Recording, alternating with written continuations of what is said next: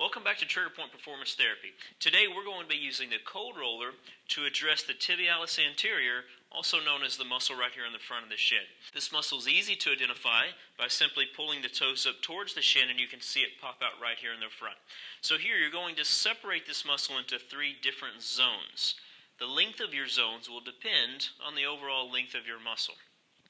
So once the cold roller is nice and cold, whether you let it live in your freezer or if you just pop in there for 2 to 3 hours, we're going to begin by performing a slide and glide. So here, by using pressure with your hands, we're going to position this right on top of the muscle, not on the bone, and we're going to slide up and down for approximately a minute. So remember, this slide and glide gets that tissue nice and cool, starts to relax the muscle underneath it, also helps to get some of that blood flow.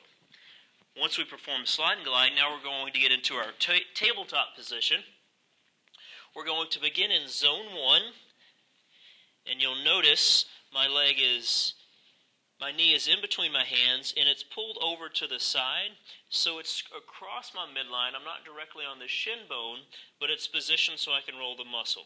Now from here, we're going to begin by a very slow roll, back and forth, just through zone 1. 4 times. There's 2, 3, and 4. Now at the top of zone 1, I'm going to apply some pressure if I need it and perform 4 cross frictions, just sliding across the roller. There's 2, 3, and 4. Then I would simply repeat that programming on zone 2 and then zone 3. So very quick process. We're going to begin that process by performing the slide and glide with the cold roller. That helps to cool off the tissue and relaxes the muscle below it. Hope you enjoy it, and we'll see you next time.